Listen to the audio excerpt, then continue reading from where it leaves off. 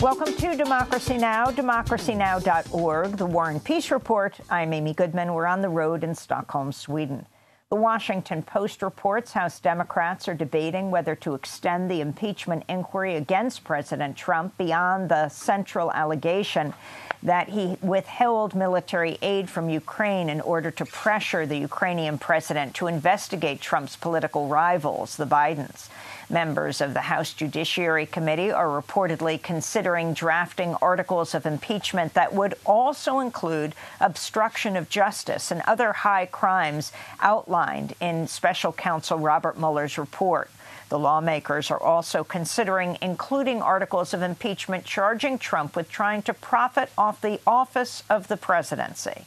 The Intelligence Committee is scheduled to vote today to send its final report on Ukraine to the House Judiciary Committee.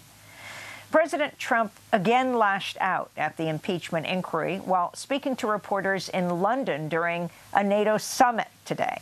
Trump also began the two-day NATO meeting by criticizing French President Emmanuel Macron, who had suggested European states could no longer rely on unwavering support from the United States. Trump and Macron are slated to meet later today. California Republican Congressmember Duncan Hunter will plead guilty in federal court today in a campaign finance violations case. He's accused of misusing $250,000 of campaign money for personal use, including to finance numerous romantic affairs with congressional aides and lobbyists. His wife, Margaret Hunter, already pleaded guilty to conspiracy to misuse campaign funds in June. Hunter has not said whether he'll resign from his congressional seat. Hunter was an early supporter of President Trump and tried to claim the charges against him were a witch hunt before deciding to plead guilty.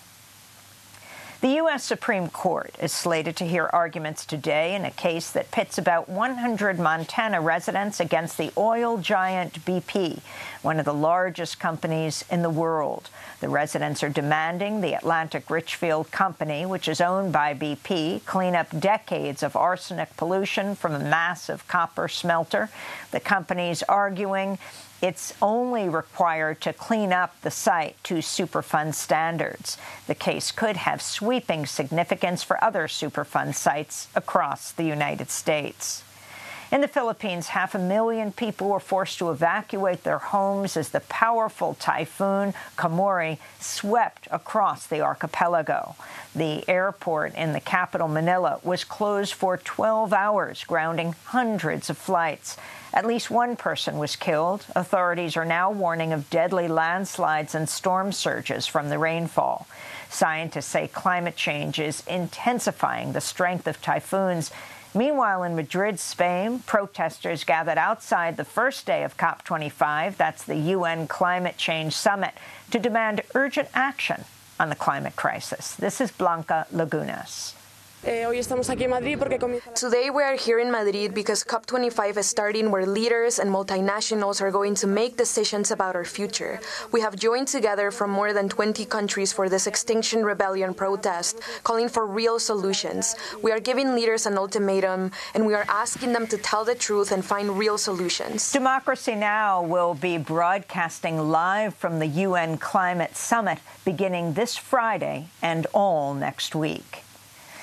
In Iran, Amnesty International says at least 208 people were killed in Iran's brutal crackdown on nationwide protests last month, but that the true death toll is likely much higher. The protests erupted after a massive increase in fuel prices. Iran sought to suppress information about the deadly crackdown by imposing a near-complete internet shutdown across Iran. In Honduras, 7 men were sentenced to up to 54 years in prison for the 2016 murder of indigenous environmental activist Berta Cáceres. Cáceres was fighting the construction of a major hydroelectric dam on Lenca indigenous land when she was shot to death in her home in March of 2016. She was the winner of the prestigious Goldman Prize for Environmental Defenders in 2015. A court has ruled Cáceres' killing was ordered by executives of the Honduran company behind the dam, known as DESA, who hired the convicted hitmen to carry out the killing. At least 2 of the men involved involved in the murder were trained by U.S. military forces. This is Berta Cáceres' daughter, Berta Zuniga Cáceres, speaking outside the court in Tegucigalpa. The road to justice does not end here for us because impunity will not end with the sentence for the main perpetrators of the crime. We continue to demand integral justice, including all people involved in this crime, to be tried and put away. Honduras is one of the most dangerous countries in the world for environmental activists and land protectors, with at least 24 environmental leaders killed since March 2015. In more news from Honduras, the TV host Jose Arita was murdered last week in the northern coastal city of Puerto Cortes, shortly after the broadcast of his nightly political show, The Hour of Truth. 4 unidentified individuals in a car shot at Arita outside a convenience store, killing him instantly. Their motives unknown.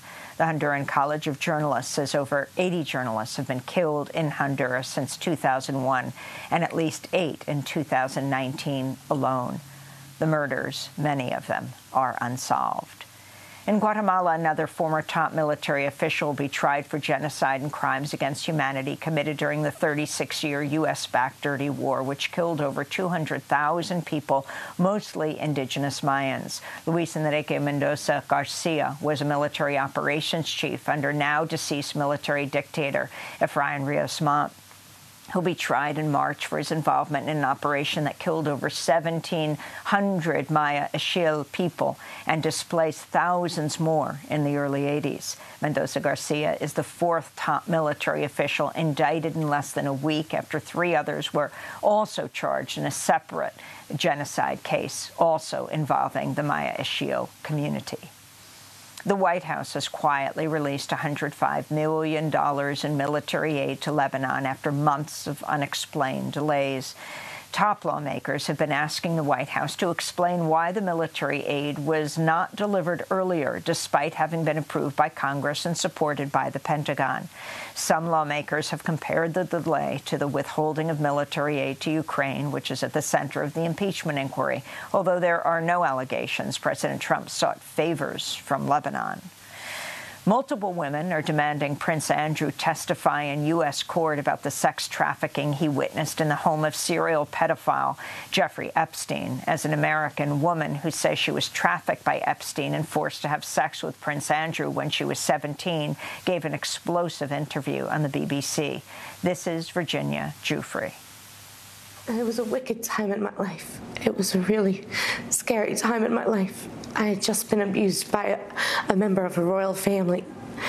So when you talk about these chains, yeah, I wasn't chained to a sink, but these powerful people were my chains. I didn't know what could happen. And I couldn't comprehend how on the highest levels of the government and powerful people were allowing this to happen, not only allowing it to happen, but participating in it. Giuffre says she was first lured into Epstein's sex trafficking operation while she was working as a locker room attendant at President Trump's Mar-a-Lago resort. Prince Andrew has rejected Giuffre's account. He's been forced to step back from all royal duties. The Washington Post reports healthcare industry lobbyists help write or revise opinion articles published by at least 3 state lawmakers that criticized Medicare for All. Montana Democratic State Representative Kathy Kelker and State Senator Jen Gross both included language in their opinion articles that was written by a lobbyist for a multi-million-dollar industry group funded by private insurers and drug companies. Ohio Republican State Senator Steve Huffman also wrote an article criticizing Medicare for All with the help of an industry lobbyist. And in Detroit, about 90 foreign students of a fake university created by the Homeland Security Department have been arrested in recent months. The students arrived to the United States with a student visa that was later revoked because it was revealed the University of Farmington in Metro Detroit was a fake college.